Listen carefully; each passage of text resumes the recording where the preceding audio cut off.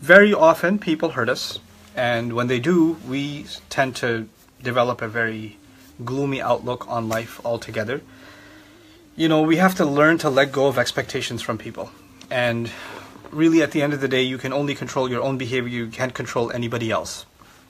And so when people have disappointed you and have hurt you and relationships have gone bad, then it's really, really important for you to take a step back and really find what gives you peace, rediscover your connection with Allah, but at the same time also take care of your own mental, emotional, and physical health. Eat right, do exercise, do things that make you feel good, and also engage in prayer and recitation of Quran, things like that. And don't overwhelm yourself. Don't dwell on thinking about what people have done to you, because that'll eat away at you and you're just going to be miserable. Love is effortless, or love is supposed to be effortless. That if you love someone and they love you, and you know, if they're your soulmate and all, that love is not going to require any work. That you don't have to put anything into your relationship. You either love the person or you don't. And the reality of the matter is that love, the truth is that love always requires work. And that's love in your relationship, not only with your spouse, it's with anyone who you love, right? Even your parents, who you have that natural inborn love, you can increase that love, you can strengthen that love by being obedient to your parents, for example, right? Doing things for your parents, being kind and generous to your parents, or you can decrease that love by being disrespectful to your parents and things like that. That, you know, we have physical needs, we have emotional needs, and we have spiritual needs, okay? And for the most part, if your physical and emotional needs are taken care of, then you're able to further yourself spiritually. It becomes easier for you. A lot of times you're going through an emotional kind of trauma. You're literally going through depression. If you were to be diagnosed, you'd be diagnosed with depression, or you have serious anxiety, or you have panic attacks, or you have these things that really need professional help. You need to talk to someone and work through your emotions. You need a counselor, you need a therapist. This is an emotional problem. But then we're told this is a spiritual problem. You're not connected in your salah, you're always sad, you're not optimistic, therefore something is wrong with your iman. That is so bad, because I'm already depressed, and now I'm being told I'm a bad person also. That's not going to help.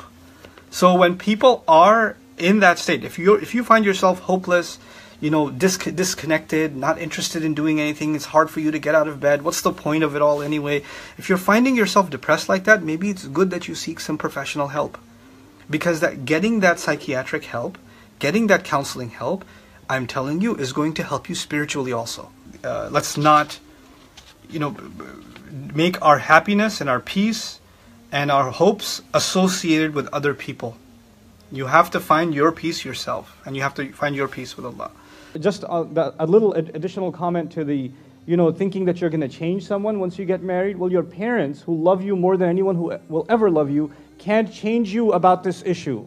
Sometimes when you marry someone with the intention that they will complete me, or that they will make me better and all that, we tend to put our self-worth in their hands, right? We tend to tell ourselves that if my spouse, you know, they're the ones who are going to make me feel better about myself, and they're the ones who are going to make me whole. And we forget that our self-worth is truly defined, at least according to Islam, our self-worth is defined by our relationship with Allah subhanahu wa ta'ala. And that's an amazing, unbreakable thing, that when a person puts their self-worth in their piety or their relationship with Allah subhanahu wa ta'ala, they will be secure in their relationship.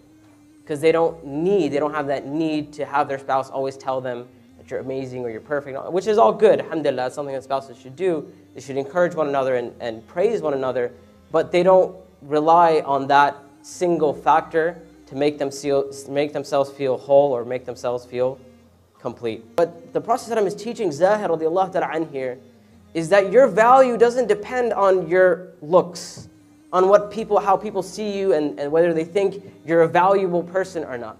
He tells him, sallallahu alaihi wasallam, he tells Zahir radiallahu ta'ala an, he says, Allah subhanahu wa ta'ala finds you valuable.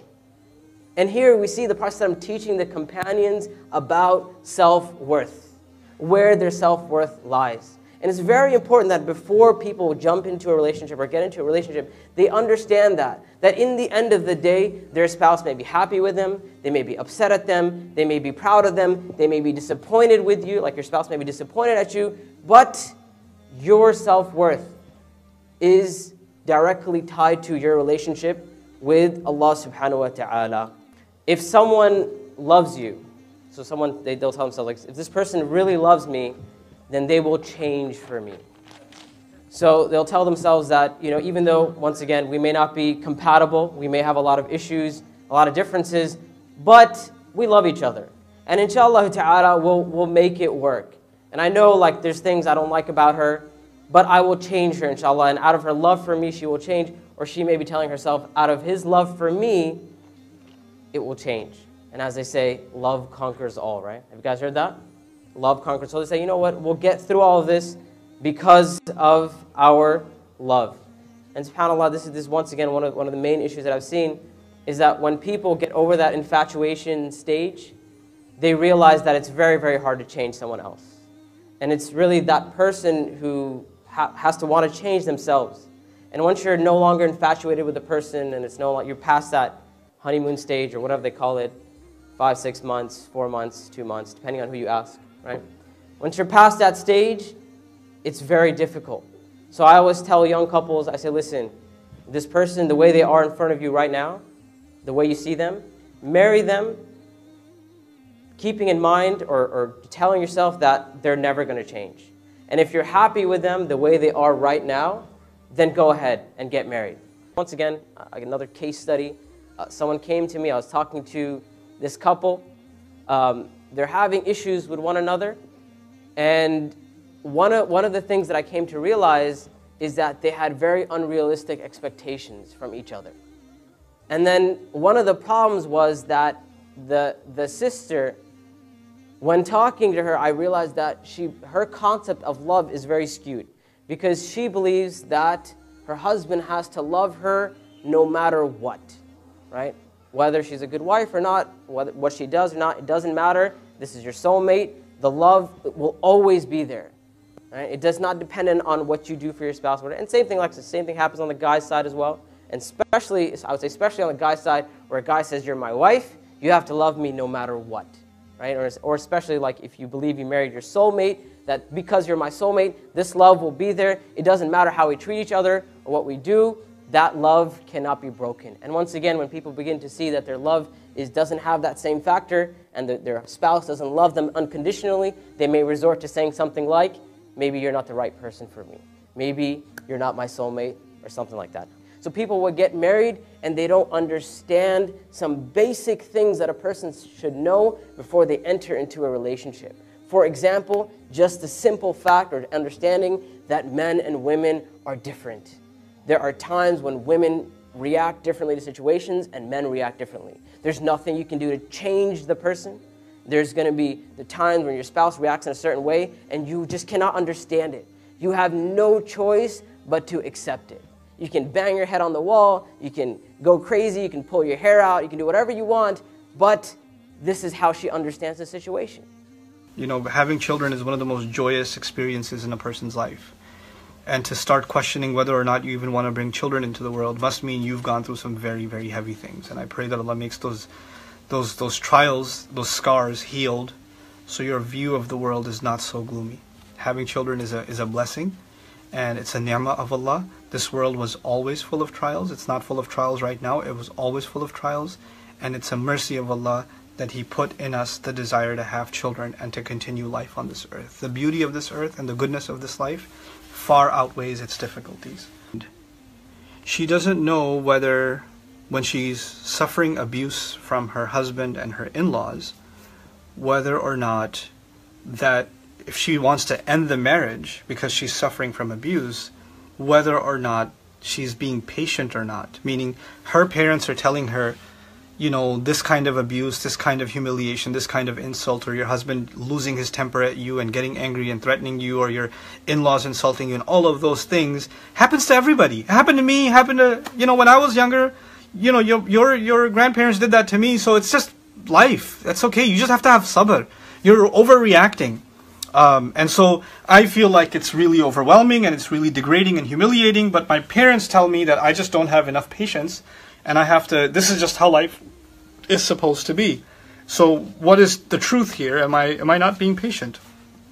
And I answered her the way I would answer my own sister. If this was my younger sister telling me that this is what she's going through in her family, this is what I would tell her. Listen, marriage and divorce are choices. You marry who you want, and you have the right to divorce when you feel that you are not at peace in that marriage. People came to the Prophet ﷺ asking for a divorce. Women came and asking for a divorce and did not justify their rationale. And even when they did, the Prophet never said to any one of them, just be patient. Never once. Never once. The entire Quran, the exhaustive discourse on divorce, there are several pages dedicated to divorce in Baqarah. There's an entire surah dedicated to divorce, Surah Al-Talaq, the 65th surah. And yet, Allah Azza wa Jal never once condemned it. Never once said, why, how dare you divorce? He said, in one place, in Surah An-Nisa, he said, and if you are going to divorce them, maybe asa an karihtum shay'an wa yaj'al Allahu fihi khayran kathira. Maybe you hate something, but Allah put a lot of good in it. Allah put a lot of good in it. But in the very next ayah, He says, وَإِنْ أَرَدْتُمْ اسْتِبْدَالَ زَوْجٍ مَكَانَ زَوْجٍ وَآتَيْتُمْ إِحْدَاهُنَّ قِنْطَارًا. And if you still decide to replace a spouse with another, go on and marry somebody else, Allah opened that door. What I'm trying to tell you is not go on and get divorced. Or you don't have to have patience in your marriage. But understand something. If somebody decides that they don't want to be in a relationship because they find it emotionally or any other way abusive, and she even said these words, she said, it seems they can do anything they want and that's okay. And I said, what, until you have broken bones? She goes, yeah, until then probably everything else is okay. And even if I had broken bones, and some others have told me, even if I had broken bones, my parents would probably tell me, it's okay, it's just one bone. And we don't understand sometimes that psychological torture, emotional torture, degradation and humiliation and abuse and neglect and dismissing somebody, these are serious things. And sometimes husbands do these to wives and sometimes wives do this to husbands. And when this happens, you have a right to say, I don't want to do this anymore. Let's go seek help. And if you don't want to get help, if you don't want to make changes, then I don't want to be in this abusive relationship anymore. It's okay to draw that line. You're not un-Islamic for wanting to get out of an abusive relationship. You're not. You did not do anything wrong. If you want to get out, that's your call. And you're not a better Muslim or a worse Muslim because you want to get out of an abusive relationship. You should seek therapy. You should seek help. You should do everything you can to save a relationship. But if a relationship has become a one-way street, then no. Then no. Then you're not compelled by Islam to stay. You are not. That is not, I've been trying to understand this religion for the last 20 years. I've been trying to study this book and understand it. I cannot find any justification that people should remain miserable for the sake of Allah. Nope. That is just not the case. So, and by the way, to the parents who say this to their daughters, how dare you? How dare you pass down abuse? We were abused, so it's okay for you to be? This is the mercy you show your kids? We're supposed to never, I can't imagine if my daughter came to me and said that, for me to say to her, it's okay, yeah, I went through that, so it's okay, you can handle it. I couldn't stand it. I can't stand sometimes how people in many of our cultures, Indian, Pakistani culture, I don't know enough about Arab culture to be able to say, in our cultures, to be able to show our face to the community is more important. That's more important. And to show mercy to our children is less important. That to me is disgusting. That to me is disgusting. So may Allah Azza wa Jal, and yes, it does take great strength and great power, but also understand that nobody should be guilting you religiously that you're doing something religiously wrong when you want to get out of abuse, when you want to get out of a miserable situation. If you're unhappy, if you're not satisfied, if you're not being taken care of, if you're falling into, you're getting these evil thoughts in your head because of this abusive relationship, if you have resentment towards your spouse for years and years, why are you in it? The purpose of marriage is لِتَسْكُنُوا إِلَيْهَا, so you can find comfort and peace in them. If the peace isn't there, what are you doing there? And then here's the last one. People give you the crazy example, be like Nuh alayhi salam. He was with his wife for 950 years. If you give that example, then you're saying that this guy's wife is Nuh alayhi salam's wife. That's not the best example to give. And the best examples are those of our Prophet ﷺ and how he taught this ummah how to deal with this subject. There are some things in Islam that are your choice. They are your decision. Allah is not putting that on you. Do it this way or do it that way. If that was, then Allah would have put in His book, it's wrong for you to get divorced, or it's wrong for you to, or these are the reasons you should stay, and these are the reasons you should go. This is Allah's guidance until the end of time. And marriage is the most important institution, and yet Allah gave us free reign in this area, and He gave us the room to make those decisions ourselves. May Allah protect our families, may Allah protect our marriages, may Allah give us the courage and the humility to seek help to protect or to preserve when a marriage is falling apart, and may Allah Azza wa Jal also make us able to get away from abusive relationships.